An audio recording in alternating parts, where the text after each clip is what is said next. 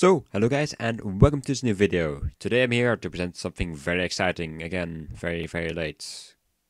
Kind of depends on your definition of time, what day you want to consider this, but for me, it's the 24th, because that's when I woke up today. So, this is my video from Christmas Eve, yay! Merry Christmas everyone, if you guys have celebrated today.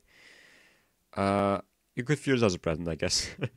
Today we're gonna talk about stable chunk loading, which is a subject I quite like because at least in parts it actually works out fairly well.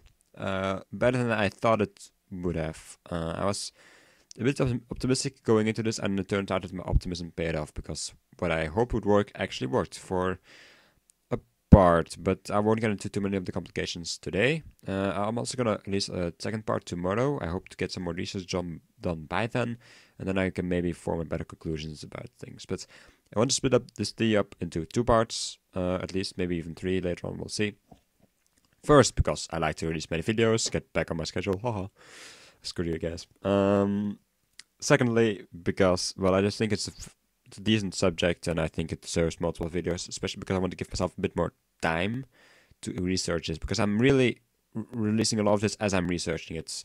This setup was built last Sunday, but for example, that stuff I put there today to do some extra tests with. So yeah, we're doing a lot of stuff in real time here as I'm discussing it. So I'm doing a lot of research during the day, and then recording video about it at night and that kind of stuff. So yeah, that's basically how it's going lately. And I think I'm doing enough research to make videos about it. I don't think I'm just milking easy. I don't think I'm making videos of very little work here. This is like summarizing hours and hours of research still. And I hope I will be able to save those hours from other people. With all that being said, let's get into stable chunk loading. The goal is simply, in this stage, to permanently load a command block clock, a fill clock, using a cell block command, in a chunk which is not which is artificially loaded. So not by the player, not by the spawn chunks, just using what normally would be like redstone loaders and stuff. So right in this chunk over here we got this one, which increases perm loading test 1 as long as it's loaded. So as you can tell, as I pass the boundary here, it stops being loaded and it stops running. However, I have managed to find a way to keep it loaded 900 ticks out of 900 in between autosaves. So it kind of works like this. You need to give it a bit of time to warm up, but after a while it should work. So basically, if you look at the first two numbers here, this one increases 9 by 900 every time. And this one also increases by 900 every time, the top one here. Don't look at the other ones. So what is this? Well, over there we have a absolute autosave detector. I will link to the video about that. I made it in like August, but it's still a very useful machine for this kind of technology related to chunk loading and such. And now, yeah, it's made a false signal. Basically, we take that, we delay the signal by 44.8 seconds if you count all the repeaters together, and then at that point we send it through an instant repeater line. And what we do in the chunk we want to load is we make sure there's a repeater. It may also work in this chunk itself, but what I usually do, I think, actually I'm pretty sure it needs to be in this chunk. Yeah, I tested that. So what I normally do is I put a repeater in a chunk which is already loaded at that point, and it has to be triggered at that point. Now you can be like, well, why don't you just put the repeater over there? Then you just have the instant repeater line, and that loads everything, right? Also, instant repeaters made by Dico and Sidney. I'm not sure if I should still mention the designer. I'll reference it this time, I guess, but I probably won't do it forever. Now, that's a nice idea, but unfortunately it doesn't work in reality. I think it's probably because repeaters use statics. I've noticed that both the... I'm not sure if both the on-off, going on-off, of course, works for the loading, but I always use the rising edge to do the loading properly. So basically what seems to be happening is that the thing is unloads, and at least within a tick before the command block clock is executed again, or at least basically before it would be executed again, it's loaded again because this repeater goes on. So I think that's something to do with it being a tile tick, which is processed differently compared to normal redstone updates, which you would have with your normal instant repeater line. either way, it works with the repeaters. I'm fairly happy about it. It does mean that, of course, you run into trouble once you hit the data limit, but that means you are artificially loading over 1,000 chunks. So, yeah, I can live with that limit personally. You may run into memory issues at that point, although I'm not entirely sure. So, right now we have that. That's our setup, and maybe I should quickly show it again that it does indeed work, and that it does indeed every 900 ticks in spawn. Also, we also have 900 ticks in our perm loading test 1 chunk. So that's really nice, I would say. Now I made, as you see, we also have 3 other variables right here, and those are for chunks behind this one.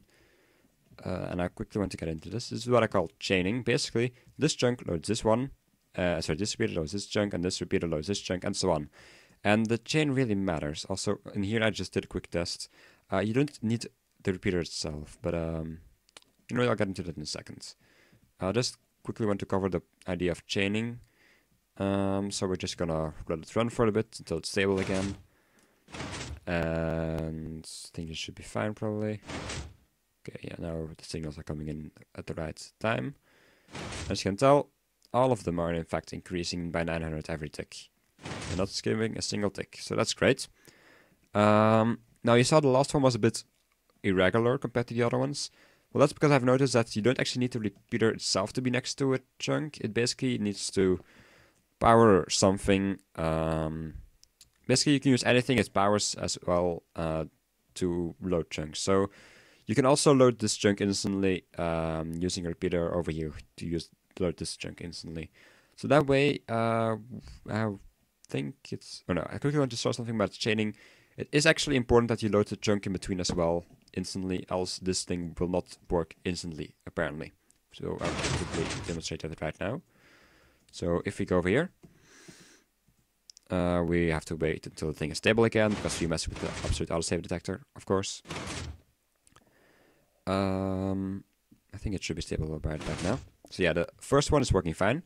Second one isn't working fine as you would expect, because it's being loaded by the redstone update of the repeater line, which is instant repeater line, which is not properly functioning. And then after that, you see again it's not working properly, and that is because the chain is not complete. So just to prove right there, you do need a complete chain, or at least that's what it seems to me. These are the kind of tests I do. I'm just trying to summarize test results in these videos. Now what I will show you next is how you can fairly easily basically make a 5-wide loader. So what do we do here? Well, we simply load. Well, actually, I'm gonna show a better one in the future video probably. But right here we just use 3 repeaters to load 5 chunks. You can actually do a similar thing with 2, but I'll get into that in another video. So that's pretty nice. Doesn't cost too many tile ticks. In fact, so you can go over the 1,000 chunk limit. You can go higher than that. So basically, all these repeaters will go on in the exact same tick and then load all these 5 chunks over here.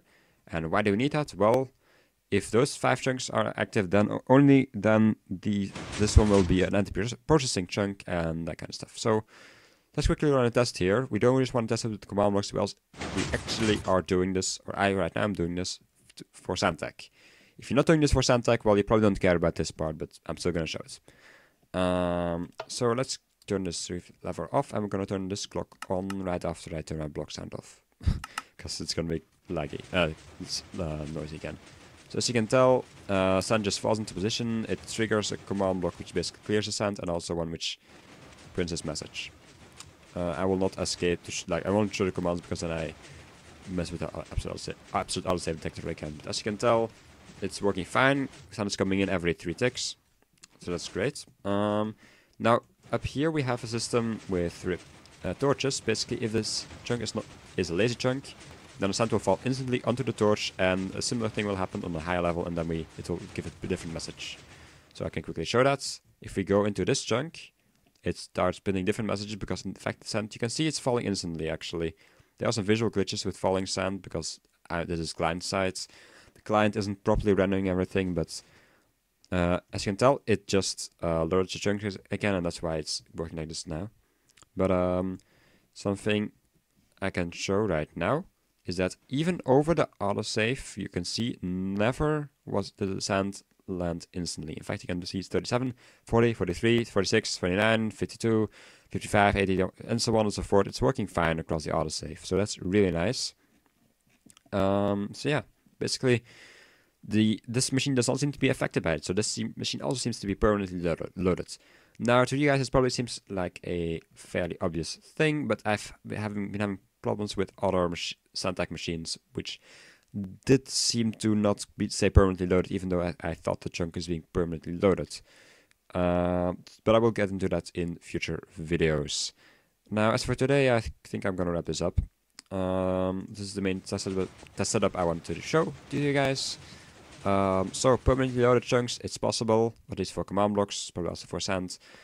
However, there's more to look into, because what if we don't want to load 5 chunks, but 500 chunks? To you, that probably sounds like the same, you just expand the mechanism, but guess what? Minecraft didn't think so, and I will get into that tomorrow, probably. So, I hope you find this video interesting, even though it's a bit long. Tomorrow, again, will be a bit long, probably, but oh well. Hope you liked the video. Even if you didn't, please leave a rating. I'd like to know what you guys think about this cool stuff. Yeah, I do think it's cool this time. And I hope I will see you in another video.